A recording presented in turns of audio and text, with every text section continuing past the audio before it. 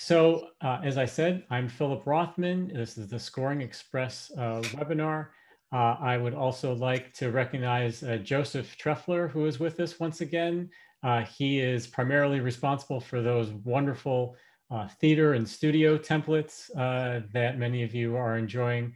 And the way this is going to work today is basically the purpose of the session is for those of you that are already using Scoring Express, the series of templates for Sibelius, thank you very much. And I really appreciate that you are using it. Hopefully help you get a little bit more out of it and show you a little bit more how it works. For those of you that are curious that aren't using it yet, maybe this will compel you to be a Scoring Express user at the end of the session today.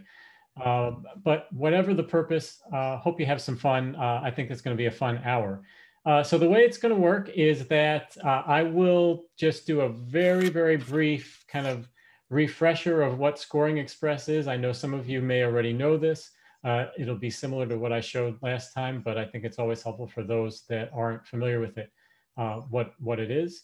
And then I'm going to go into some of those really cool new features, just to touch on those that we introduced a couple of weeks ago. So those of you that were early adopters, some of the new features that we rolled out, I'll show you what those look like.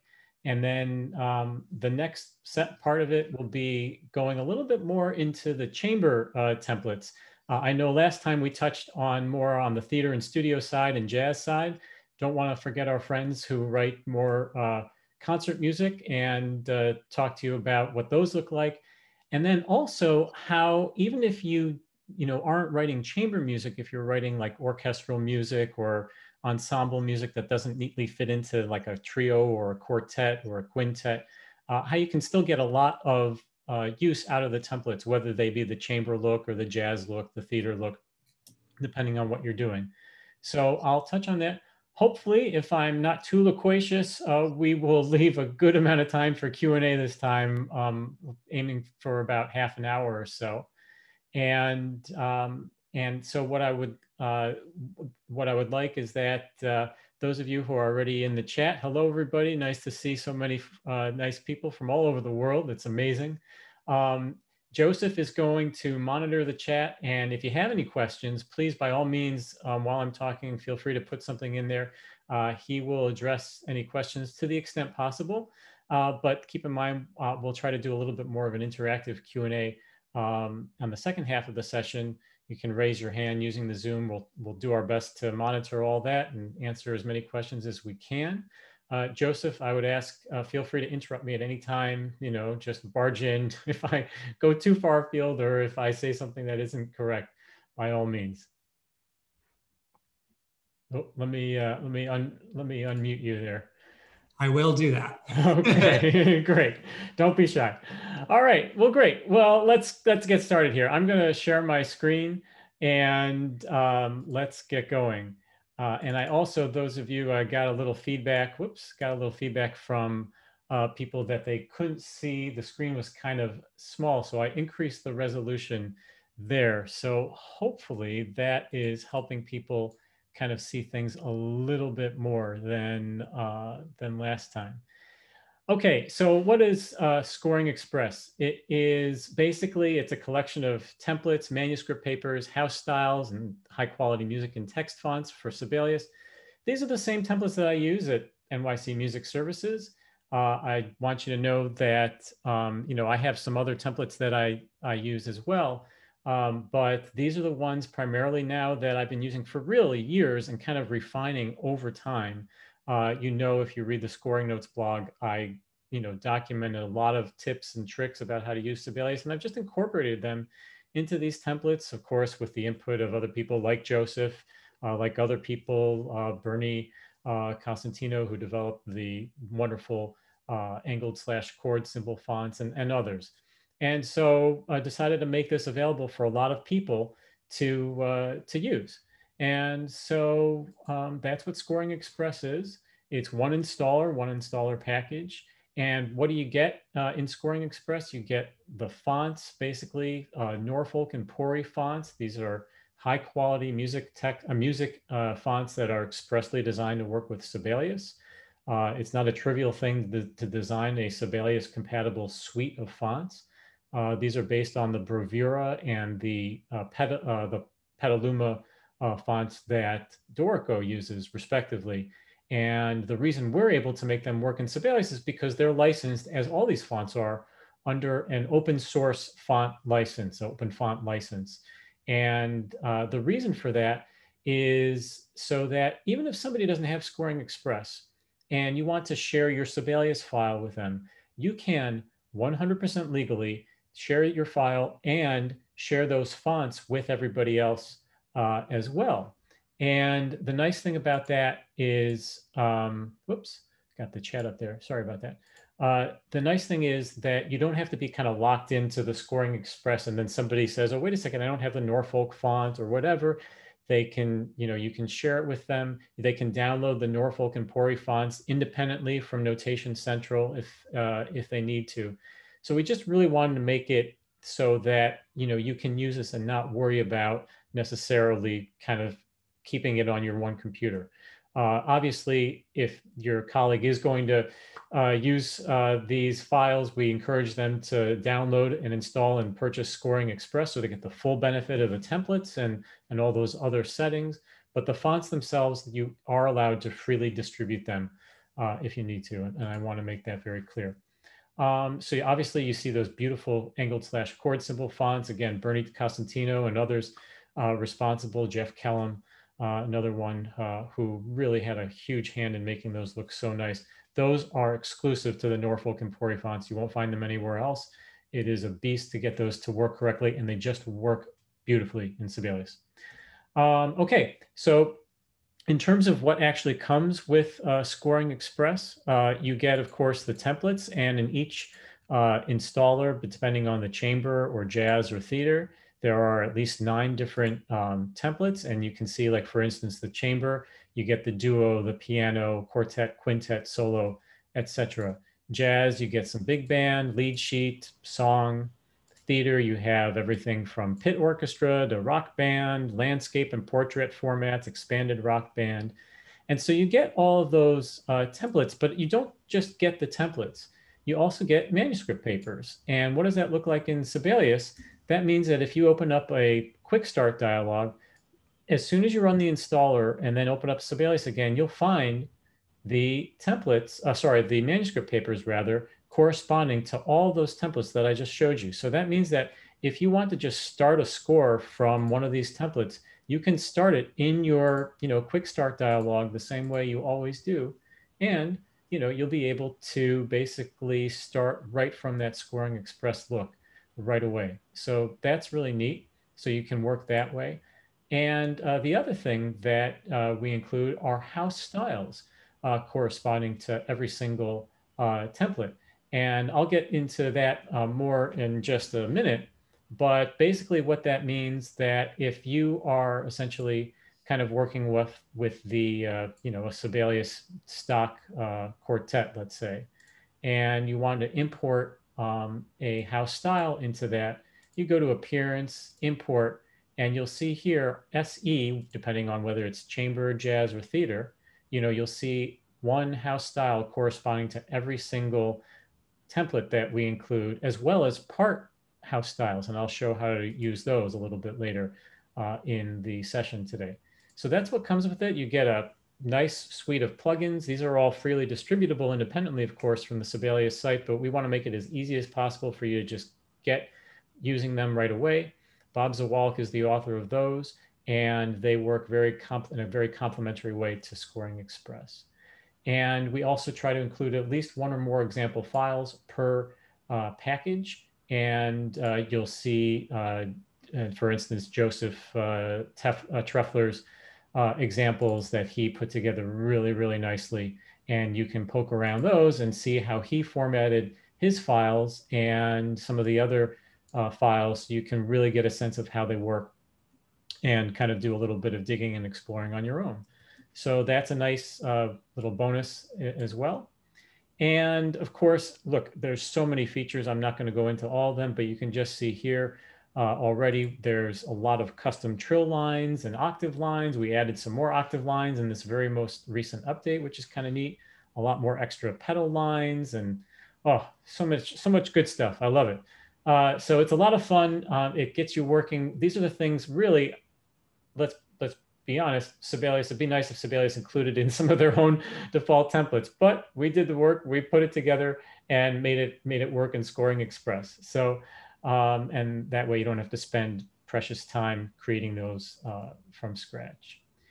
There's one installer. I won't go through the process of installing it. It's basically a Windows or a Mac installer, but the one thing that you just should be aware of is if you do get a message that says it's unidentified developer, of course, I'm identifying myself. It's just we're not part of the Apple official development series of certification processes that you have to go through. And perhaps eventually I'll take the time to do that. But suffice it to say, there's nothing executable in any of these files. You can't control your computer. These are just documents. They're libraries.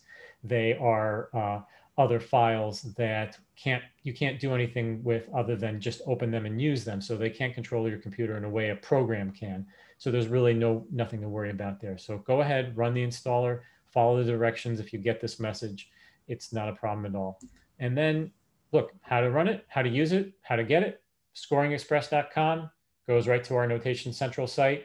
You can buy each of the suites independently, or you can buy the bundle. I think it's about a 20% discount off of the a la carte prices. So that's kind of a nice discount if you are interested in getting all three at once.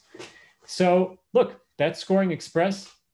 Let's get right into some of those nice updates that I showed you real quickly before I show you how to use the chamber settings. And let me find the file that I want to show you, which is this one right here.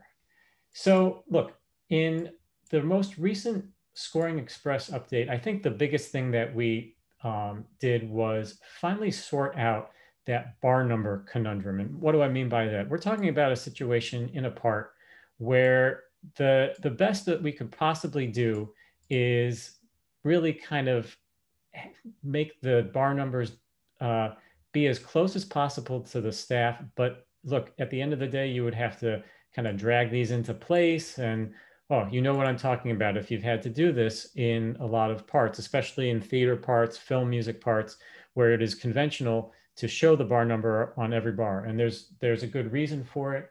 If you want, you can read my dissertation on scoring notes about kind of the theory of it and what the issue was. So that's a little bit more, for further reading if you want to get into it. Suffice it to say, this is what it looked like in Scoring Express before. It wasn't bad, but like I said, you had to drag those into place. Just for context, you may find if you set this up on your own without a Scoring Express template, they probably look more like this. It's probably this setting is on. And what's happening is Sibelius is like going overboard with magnetic layout. And it's not only, it is avoiding these items like ties and other things, but it's also grouping all these bar numbers together. And really, I mean, it's kind of comical what happens because you get kind of these compound effects where not only is it trying to keep these bar numbers aligned, but then something like this, Sforzando, for instance, is way away from the staff. So like I said, the best that option that we were able to do was to get something that, kind of split the difference. But we finally found good settings that made this really automatic. Now, in the most recent update that we released a couple of weeks ago, this is all included in the templates. It's all in the house style. You start from it, you import a house style, you work with the template, it's all there. If you do happen to, or if you are using an existing Scoring Express file and you want to just take advantage of this feature, probably the safest thing to do that I would say, unless you want to inspect those settings and kind of adjust them manually, what I would recommend doing is going to Appearance. You have to do this in the score because magnetic layout is only importable via the score, even though it affects the parts as well. And go to Appearance, Import, and find the Scoring Express house style that suits your file most closely, at least. This one happens to be the MT Expanded Rock Band and Strings template. And what I want to do, I'm actually going to uncheck all this other stuff. So I'm not going to get some of the other benefits, but let's say I just care about those bar number settings from now. I'm going to import those magnetic layout settings and click OK. Nothing happened in the score, but now if I go back to that part, you'll see everything is just as it should be. Like all these bar number settings are automatic, finally, you know, and I can kind of prove it to you by if I filter just the bar numbers, you can, if we zoom in real closely, you can kind of see all the ways in which Sibelius very, very subtly and sometimes obviously is dealing with those bar numbers. It's scooting the bar number just to the left of the clef a little bit. It's moving it from the tie. Anything that doesn't need moving, it leaves exactly in place like that, 111. And look, this is a real big improvement for those of you that have to bang out these parts super quickly. I can't tell you, you know, the amount of time I've spent tweaking these, and you always miss one. You just always do, inevitably, anytime you have to do it manually. So this is a big change. I know it's kind of obsessive to deal with this stuff, but look, the whole point of Scoring Express templates is that we're obsessive, so you don't have to be. So that was a nice feature. It was a nice update. A couple other things real quickly in the latest update. One was these, speaking of being obsessive, about these lines. And these are the new octave lines. And before we just had the 4 octave up and octave down. Just for context, what that looks like in a, you know, maybe open up a default Sibelius file. They don't look that great. And they are just these 4 octave up, 8 VB, not to get too into it, but is kind of an it's incorrect language. There's no such thing as really 8 VB. Search the forums. You can find out all sorts of discussions about it. But basically, what am I trying to get at? If you follow like Elaine Gould's rules, that line has to be flush bottom. The text has to be flush bottom with the line. That's what we're going for. And finally, we figured out a way to do that. And it looks nice. So if I put in an octave line, I'm just going to click a random thing here. This is what the Scoring Express default is like, which is just the 8. I think I like that kind of, that's a real nice clean look as far as I'm concerned. But if you like the octave up with the 8 VA there, we have that as well. We have the 8 VB. Which is actually, or 8BA really, which is the more preferred way of showing it. So no, that wasn't trivial to set up, but it's just all there. You don't have to think about it. Same for the 2 octave lines. By the way, if you're using the 2021.2 update, okay, check out command search. It's actually really cool. Like if I wanted to put in an octave line, let's just say here, all I need to do is hit comma rather, the comma. You kind of think as the comma invoking command, and I can start just typing octave. If you can see that on your screen, and you get all the different octave lines, and you don't actually have to go to the lines gallery. And that's a nice way of finding what you're looking for. So if you want like that octave up alt line. Anyway, so something to think about. Let me know sometimes that that chat window obscures that upper right hand corner of the screen. So Joseph or someone just interrupt me if you can't see that command search area. But hopefully you saw what I showed you there. And I'll show another example. This is kind of the other update that we included. And you've seen this before sometimes. A grand pause over a full stack rest. And I'm just going to hit the comma, start typing GP, and I've got 2 new lines there, a staff one and a system one. And this is the staff one if I wanted to apply it on a staff. If I wanted to show it on a system, I would just do that. And what does that do? It's actually behind the scenes. You can actually see real faintly there that it's a line. And that makes sure that GP always stays perfectly locked and centered on the bar. Now, by the way, we usually see this on a Fermata, right? Again, nothing to do with Scoring Express necessarily. I'm just going to use the command search and start typing Fermata.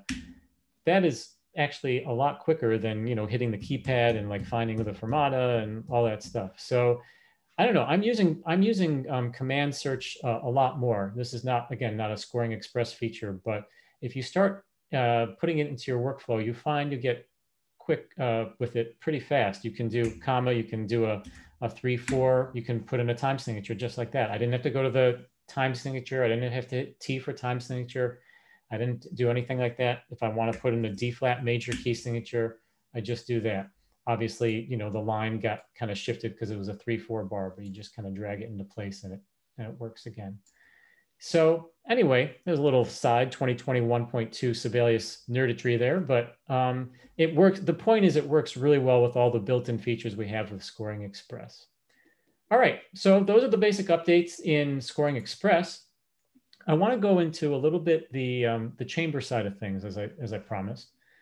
And this is how Scoring Express is basically designed to work. You can get at it from a couple of different ways. So I am going to open up, remember I showed you those kind of template files that come with Scoring Express just a moment ago. So let's open up that chamber. I'm going to open up a quartet file. And what I would recommend that you do, if you start from these live in your scores, your documents/scores folder in a, you know, Scoring Express.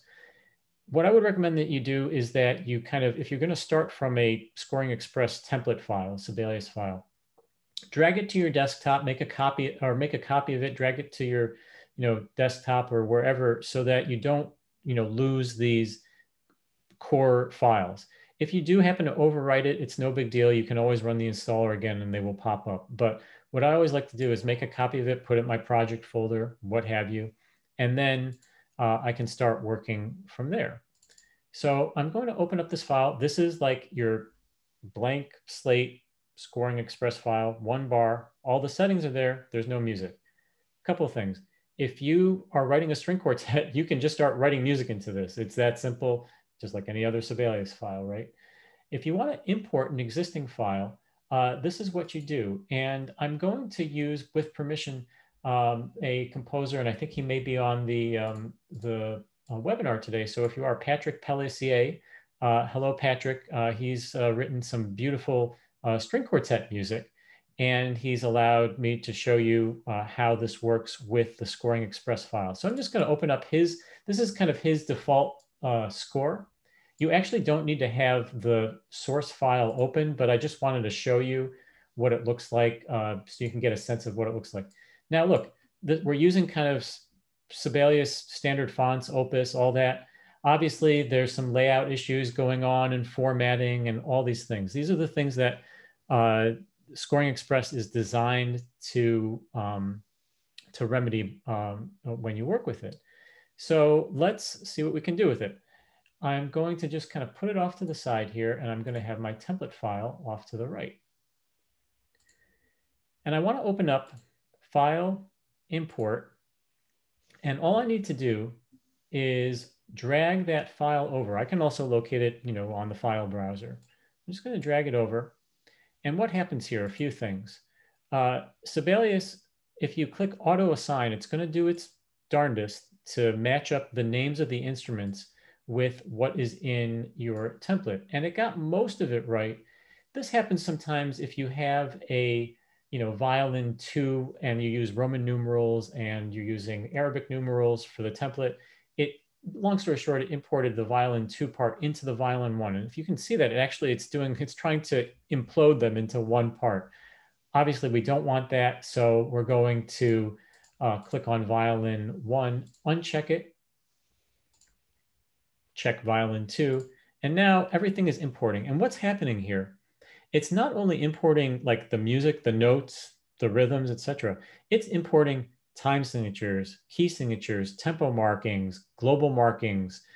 All that stuff is coming along for the ride. So basically the structure, if you ever used impose sketch onto template, Sibelius, as recently as the 2020.12 update, you can do this with native Sibelius files. You can also do it with music XML files. You can do it with MIDI files.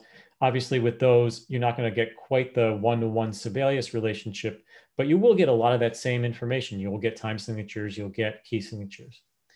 And so, look, what I want to make sure that happens is I don't want to import the house style, obviously, because I want to use the Scoring Express house style. Same thing with the document setup. In this case, I want to use the settings in my template. So let's click import. And you can see right away, we've got, this is default. I haven't changed a thing here. You can start to see how good this score is looking. And because it's inheriting all the Scoring Express templates, template settings rather, compared to the source score. Again, look, the music itself is really great music. We want to make it look as good as it sounds. So that's what we do with Scoring Express. Some tidying up that I would recommend that you do in order to get the full benefit. And you may decide, you may decide to do this depending on your score if you want to adjust these settings. The first thing I would do is transfer, if you've got in the backstage, if you've got your metadata already set up as you like it, there's a plugin that comes with Scoring Express and it's called Transfer Score Info. And it basically just says, okay, let's take the source score, load the score info, say okay, click to the destination score. Let's run that plugin again. This saves you the tedium of having to copy and paste all this information. And then transfer save score info. And just like that, that metadata, in this case, the title, the composer name, the copyright, all showed up. I don't have a subtitle for this piece, so I could actually just delete that, or I could delete it here and save it for later in case I decide to add one. Your choice. I would do probably that process so I don't actually delete that that text object. It's not going to hurt anything by having it live there. And then the other thing I would do is run a plugin. Again, this comes with Scoring Express called reset spacing rather in score and parts. I'm just going to run reset spacing in score and parts. And despite its name, it doesn't just reset the spacing, it also resets the design, resets the positioning. So you really get the full benefit of the default settings. This is if you are not precious about your original file settings. You just say, you know what? I just want to blow everything back to Scoring Express defaults and start from there. So in this case, I'm going to say do it on the full score and the dynamic parts and hit the button. And you can see it's just kind of cycling through the parts. You didn't see a whole lot happen there, except for the fact that, maybe a few things popped into place a little bit better. The positioning was already pretty good, but just look, it is looking so much better. Obviously, you're going to want to tweak things a little bit, maybe do some fine tuning on the layout. Maybe you want this to start on a new system break, that sort of stuff. But in the main, you can see how good this is looking. And of course, if I go to the part, this is kind of where the proof in the pudding is. You see the benefit of the Scoring Express templates versus, let's say, the Sibelius. This is what the part was looking like in the source file. Of course, no work was done on it, but some weird page size stuff going on here, and formatting is just kind of, obviously you wouldn't put this on the stands. And, you could probably put this on the stands maybe with a handful of adjusting for page breaks and so on, but it is basically there and it looks really good. The spacing is nice, the fonts are nice. And you can either do these manually, or you can, if you want to be a little bit more automated about it, there are different settings, like in layout breaks, you can say, you could, if you wanted to say, use auto system breaks on rehearsal marks. So you could make that if you wanted to have Sibelius do a little bit of the heavy lifting for you. But you can just start seeing, like, as I start just manually applying these system breaks, Sibelius is basically taking care of everything else with those nice settings. And then the final thing that I would probably do is run that plugin Position Rehearsal Marks, which actually got a big update in the latest Scoring Express template update. And so I'm just going to run it, and let's say Position Rehearsal Marks. And you can run it on the active part. You can run it on all the parts. The big news on this update is that if you run it on the score, it won't affect the parts, and vice versa. There are also some additional settings, like dealing with centering it on a double bar line and some other things. There's documentation included. There's a lot of stuff going on. But even if I just kind of hit the defaults, you can kind of see already it moved all those rehearsal marks, those that are actually starting at the beginning of the system, more or less aligned with the left bar line there.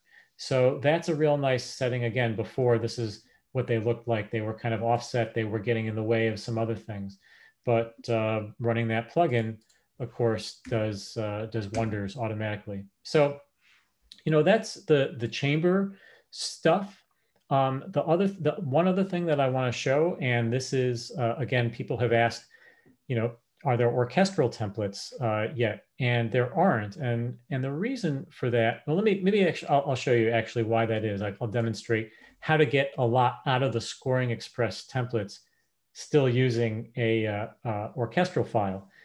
And so let me close. And by the way, we will leave some time for questions, so we can always revisit that particular file later.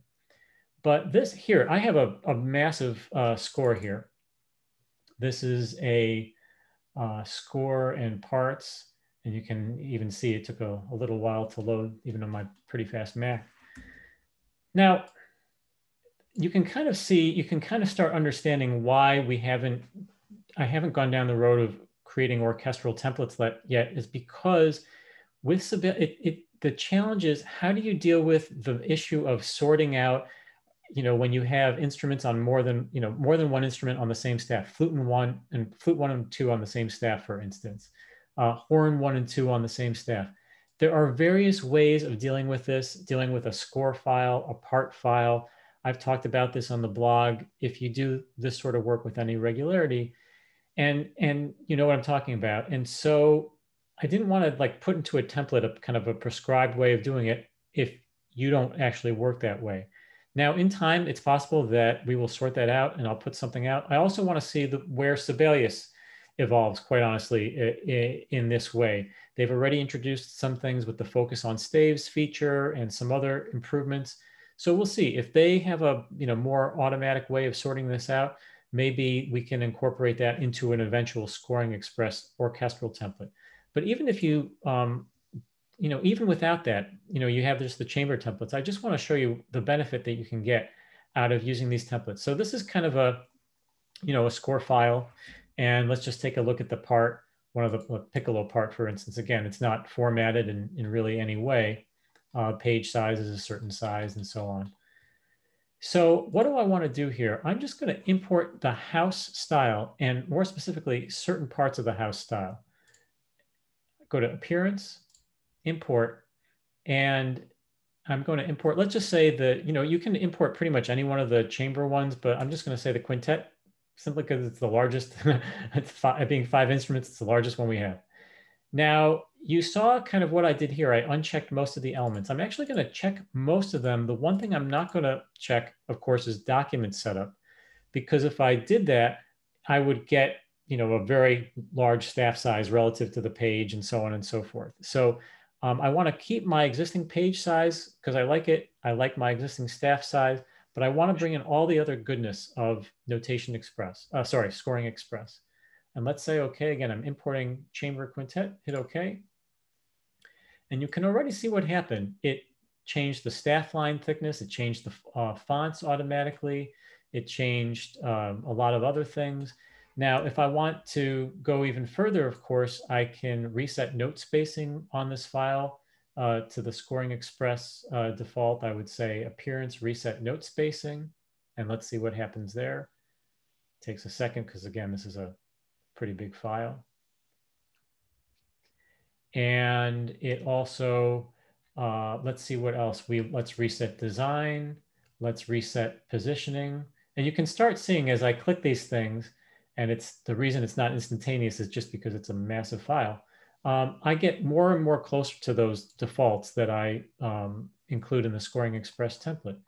And so you get a lot of stuff there. And then what happens here? Well, now you've got all the benefit of those nice, beautiful custom lines, those custom symbols, those custom settings.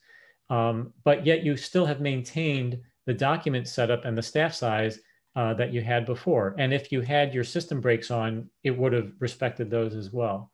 So a lot is improved already. And of course, if I go to the part, you'll notice that, wow, what is happening here? Obviously, rests aren't turned on and all these things. This is because this is where you can import the Scoring Express part house style into all the parts and get a lot of benefits. And here I do want to include the document setup. So For those of you, some of you know how this works. For those of you that don't, this is really kind of crucial to working with parts. You go to parts, part appearance. This is the old multiple part appearance dialog in Sibelius 6 if you go back that far. I'm going to say all parts, and I'm just going to say, just ignore everything else here. Just say import house style on the house style tab. And here I want to select that parts house style. And of course, we have a parts house style for each of the 3 chamber, jazz, and theater. In the case of the theater, we have a couple part style, one for the garden variety parts, one for keyboard, one for piano vocal. In this case, I want to import the chamber parts. And the only 3 options I have are engraving rules, document setup, and note spacing rule. I want to import all 3 of them. It's not going to change my score. It's going to change the parts. And if I click OK, and you just start seeing, again, with all these parts, and it's a pretty quick process for what it does, it really starts putting everything into place pretty nicely. Now, of course, this is a big file. Obviously, there's going to be some formatting, some page layout, but a lot of the settings are already there. These nice, bar number ranges are automatically there. Everything is kind of set up. So look, is it a perfect looking part? Of course not, because it wasn't a perfect looking, formatted part to begin with, but it takes a lot of that tedium of the settings out of the process. And really at this point, you can focus straight away on basically the casting. It gets you right to the casting off process, if you know what that means, basically figuring out where your page breaks are going to be and all that sort of stuff. And once you start kind of figuring that out, things will start popping into place pretty quickly.